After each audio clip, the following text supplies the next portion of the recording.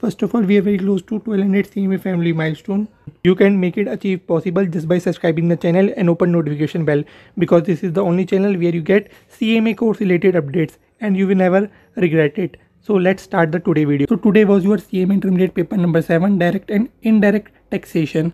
As you all aware that it consists of two sections. Section A consists of your 30 marks MCQ and section B consists of your practical portion. In that practical portion, 5 questions normally asked from the direct taxation portion, which consists of 70 marks, and 3 questions from indirect taxation, which consist of GST and custom, and that constitute of 42 marks.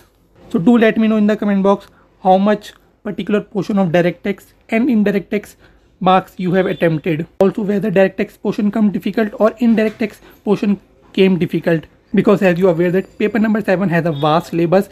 If you are giving both group, then you do not have even a 1 day gap in which you can prepare. But yes, those giving single group, they get at least 1 day gap. After that also they are not able to fully revise all the syllabus because it's the vast. So it obviously become kind of challenging for CMA students to tackle this paper.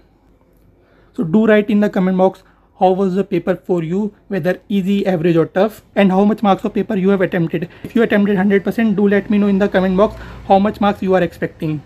So now your full focus should be on your next paper. Do not discuss this paper that much now. And yes, for the attendance purpose, do hit the like button. So I also aware that how many of CMA students have attempted the today paper. And also do watch the next paper review video when your next paper ends. And also share your exam experience regarding that paper on that video. Till then, best of luck for your next paper.